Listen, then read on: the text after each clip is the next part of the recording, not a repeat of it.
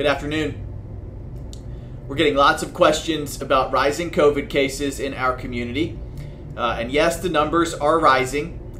2 weeks ago in worship, Ann and I began wearing masks as part of worship.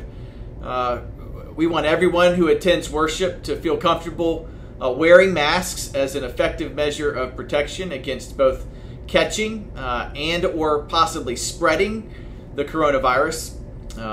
One of the reasons we wear masks, and our doctors tell me the most important reason we wear masks, is to avoid unknowingly spreading the virus and infecting those around us. It's not for ourselves, it's for others. So we wear masks not to protect ourselves, but to demonstrate Christian love of neighbor.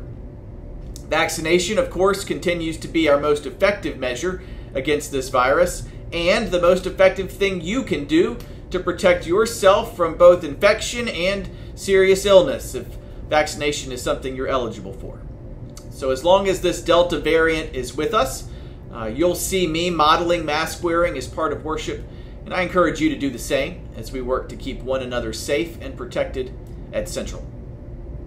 This Sunday in worship, we continue in our study of Ephesians. In Ephesians chapter 5, Paul encourages the faithful to be careful in how they live, saying in effect, you only live once, so make the most of it. YOLO, you only live once, has been a popular hashtag online and a popular saying among younger generations for years now. Some use this motto as a way to encourage over-the-top, even irresponsible behavior.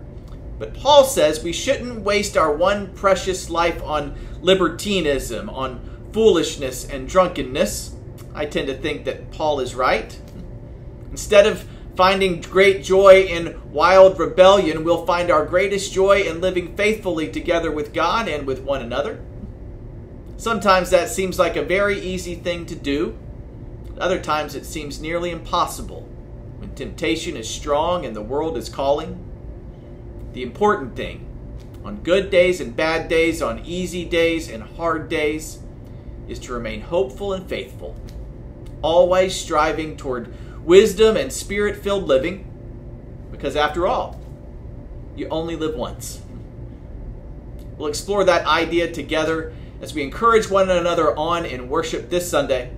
We worship at 8:45 and 10:55. I can't wait to see you then.